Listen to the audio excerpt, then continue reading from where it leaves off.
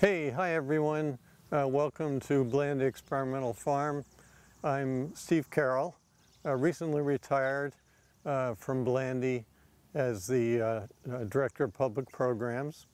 And I'm here tonight with my wife Cheryl, with Tim Farmer, Public Relations Coordinator here, and Robin Cardillo, who is the Director of the Foundation of the State Arboretum. We are here to look for fireflies. We wish you were here with us, and some of you may have come to our firefly festivals in years past.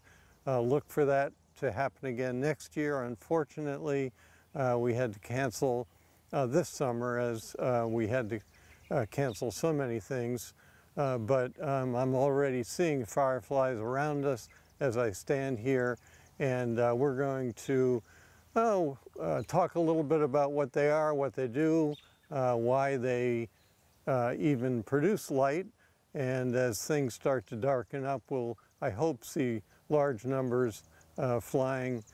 We've got two main species here. We'll see at least one of them, and we'll at least get a chance to talk about the two. So we're here to look for fireflies. I've got my net here ready. We'll catch them later. You know, I call them fireflies. Some people like to call them lightning bugs. And the funny thing is that they're not flies and they're not bugs. They're beetles. They're closely related to what you might know as click beetles. We'll see them in their adult form flying, but if you think back to your biology classes, you remember that some insects have four life stages: an egg, a larva, an adult, a pupa, and an adult. And fireflies go through those four stages, and the cool thing about this group is that all four stages can glow. So all fireflies produce light as larvae. Most of them, many of them produce them as adults, but not all.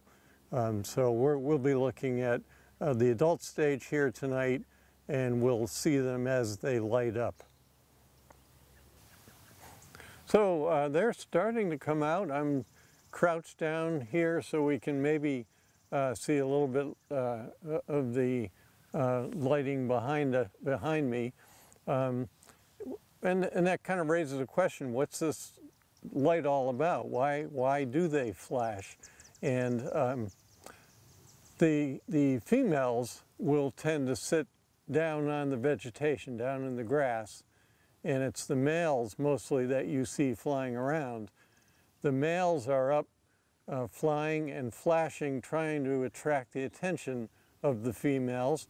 And if a female sees a light display that appeals to her, she will flash a signal from the grass, and the male will then zero in and find its way to where she is. So the lighting is all a means of communication between the males and the females. The thinking is that the ability to produce light probably started with the larvae, and they hatch from eggs in the soil and feed on earthworms and slugs and snails. And it's thought that they were flashing as a means of signaling that they are distasteful, because they do have some nasty chemicals in them, and that might discourage predators from feeding on them. And then the idea is that it's possible that the adults co-opted that ability, and now it's used as a means not only of showing that I'm distasteful, but also what we know now as a way for the males and females to communicate. The fireflies we're mostly seeing here are the Big Dipper fireflies. Like I said, there's another species in a different genus, and it's got an interesting story. The females of that species will sit down in the grass and will give a flash that looks like the female flash of the Big Dippers. So the Big Dipper males, the ones flying around, will see that.